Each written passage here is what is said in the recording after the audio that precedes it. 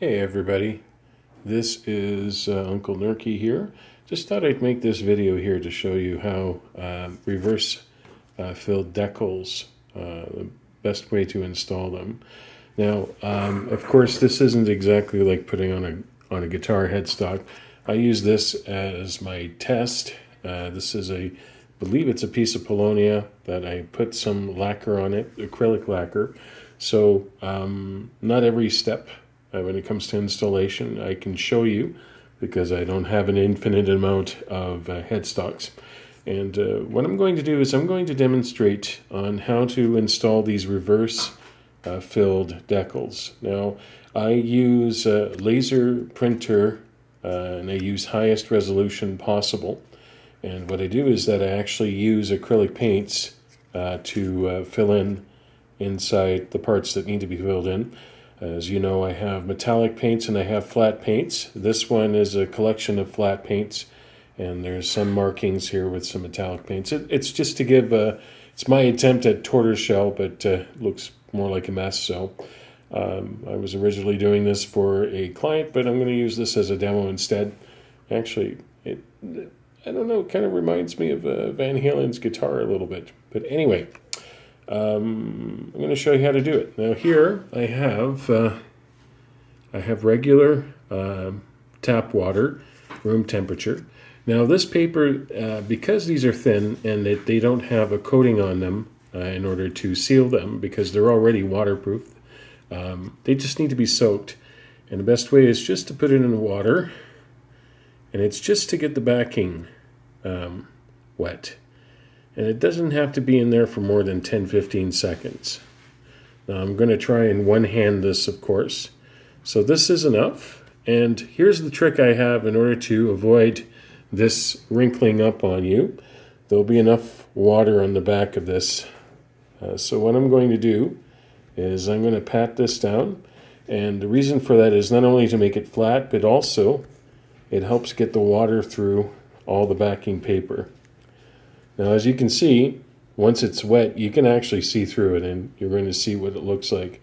And here, this is the magic part, is what I'd like to do to even it out. So I like to shimmy it a little bit like this on top of it. This sort of helps massage out the wrinkles. Does half the work for you. So I'm going to pause the video right now because I'm also going to be taking a picture of this for my portfolio so that you guys can see it on Facebook as well as on my new store website. So I'll just pause the video. I'll be right back. So there you go, I'm back. Now what I did is I just slid this paper off, and I mean you can still use it. Now I wasn't especially careful here, as you'll see between the A and the D here. So there's a little bit of a wrinkle here, but if you're really careful, I'm not going to use Q-tips here because this is just a demonstration. But you can sort of massage it out. The important thing with these decals is it has to be on a glossy surface like this. Now this glossy surface here, in order to make it more resistant, is I've of course wet sanded it to level it, and then I waxed it and polished it, of course. So, but these decals, especially the reverse decals, it's very important that it is on a lacquered or polyed or shellacked or whichever top coat that you use. And make sure that you just spray on a gloss coat, a nice even wet gloss coat, let it dry, and don't do anything to it. Don't sand it to level it. Don't then put wax. Don't do any of that stuff.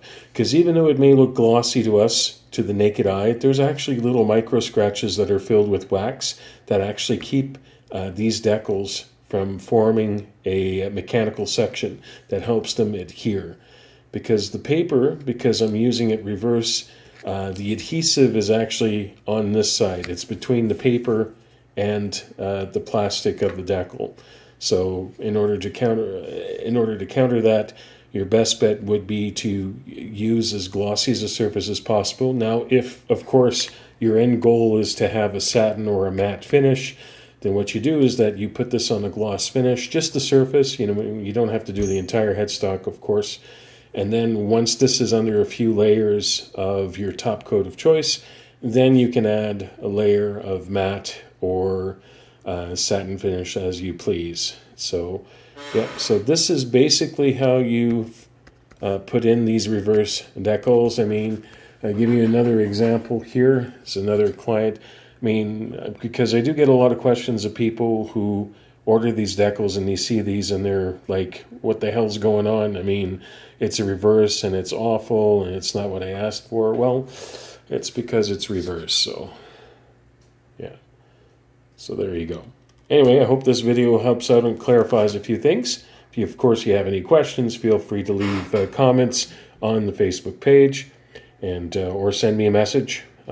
Be more than glad and happy to help. Thanks for watching.